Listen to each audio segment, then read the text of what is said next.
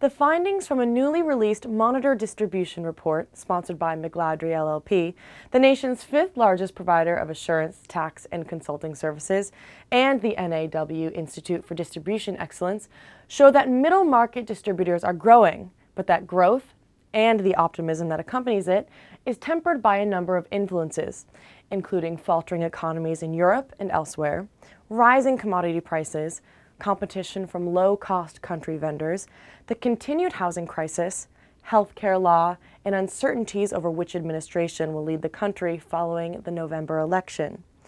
Distributors will increase investments in process improvements this year compared to last. For the complete article, please go to big4.com.